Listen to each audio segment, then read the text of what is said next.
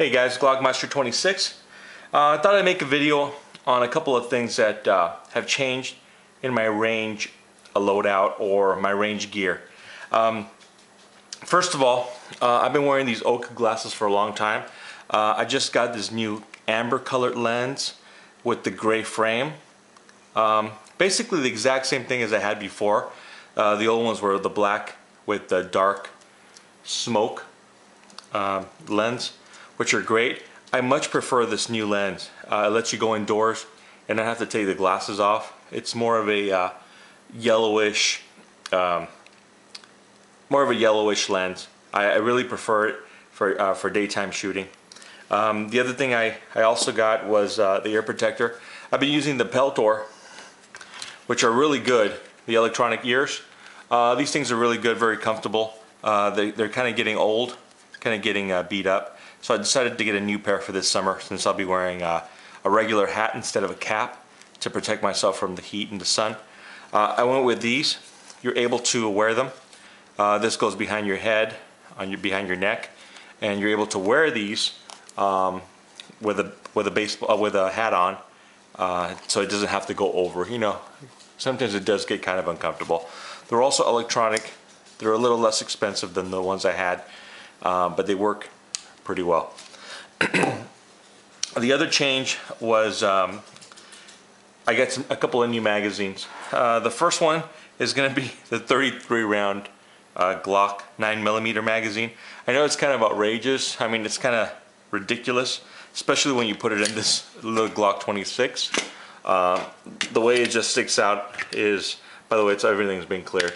The way it sticks out is just ridiculous, right?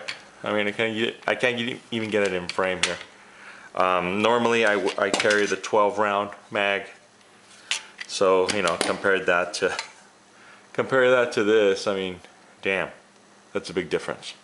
The other magazine that I got was this 22 round 40 cal for the Glock 22.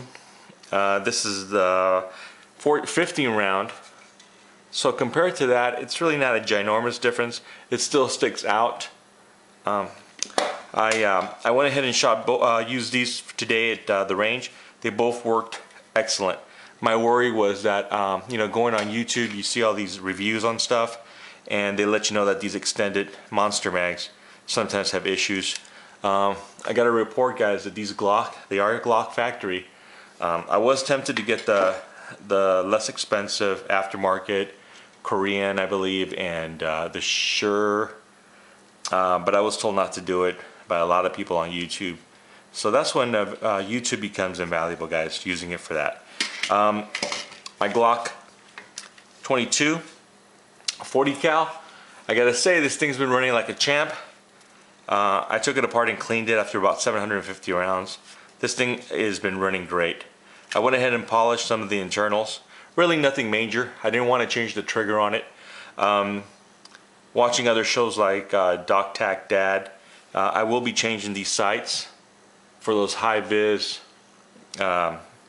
night sight plus that little you know, night day glow thing. I'll be doing that soon.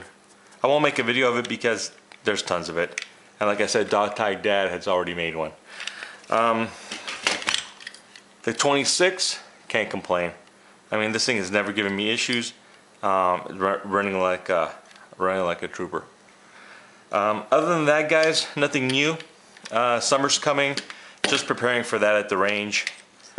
Been trying to EDC a lot of different knives that I own. I've always said that I didn't want to be a collector. I wanted to be a user and use the knives that I own and not just keep them in the safe. So I have gotten rid of a couple of knives, made some trades, and gotten knives that I can actually use, you know, sharpen myself and use. Anyway, I'll let you guys know if anything happens with these Glock mags. But so far, fantastic. I ran them twice, both times, no issues, no hiccups. They fed excellent. The one thing I did want to mention is that when running this ginormous mag in the Glock 26, I have seen on YouTube that it's important to keep your hand off this bottom part, because if you put any kind of pressure on it while shooting, it kind of prevents the round from feeding properly. So basically I was shooting without the pinky pressure on the bottom mag. Anyway, alright guys, thanks for watching. Have a good day.